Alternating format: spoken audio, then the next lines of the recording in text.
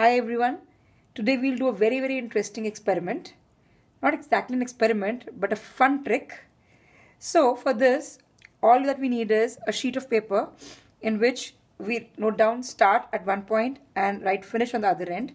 We need a glass bowl or a dish, and we need two whiteboard markers, that is dry erase markers of different colors, two straws, and a jug with some water.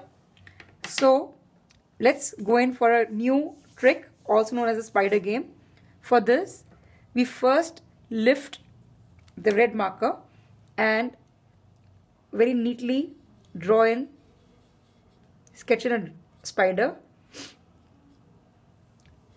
We just need to be careful that there are no gaps. Next, we take a black marker and we sketch another spider, a black spider, next to the red spider.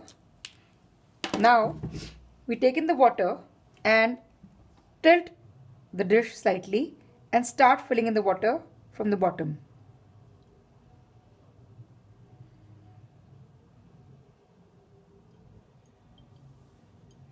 So you see, the two spiders are now off the watermark.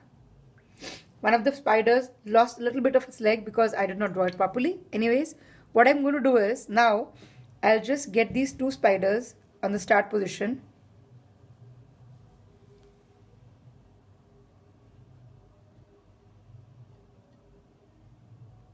The red spider seems to be a bit more naughty.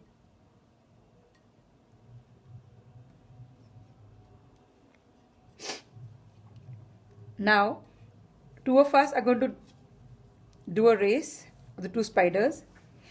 So we're going to begin blowing in some air and let's see which spider reaches the finish sign first. Okay, 1, 2, 3, go.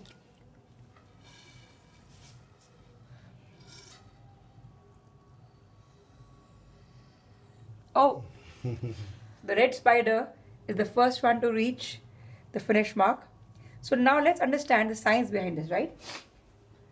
What happens is that the whiteboard marker has in it some alcohol and also some resin of silicone in it.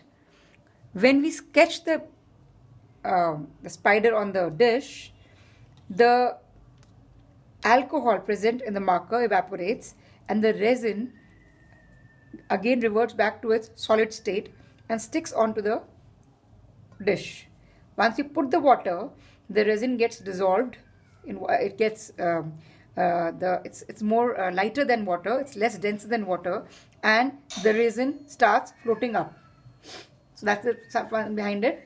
Have a great day.